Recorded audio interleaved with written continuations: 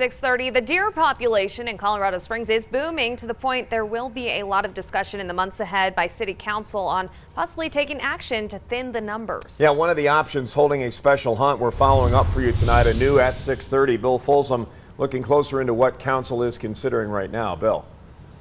Yeah, because deer are on the move, it's hard to get precise counts, but there is enough information to show there are not just too many, but far too many for what's considered natural. The best time for thinning herds is the fall, so City Council has to make decisions in the next couple of months. The attention getter? Bringing up a hunt for deer in city limits. Barring a sudden change of opinion, it's not likely. This is not something we're really looking very strongly at, just because it's very dense population inside the city, and that wouldn't be particularly safe. Other options for reducing and controlling the deer population are being discussed. A study breaking the city into 39 zones looked at deer numbers.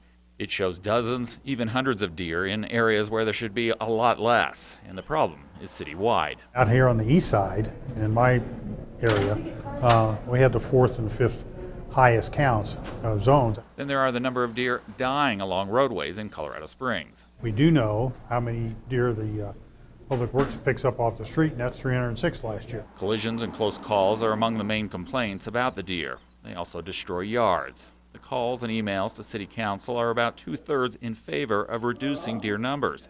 The other third either are concerned about a humane solution or not doing anything at all. Either surgical sterilization or birth control has not been effective. Colorado Division of Parks and Wildlife is working with the city as consultants. A decision on a plan is up to City Council.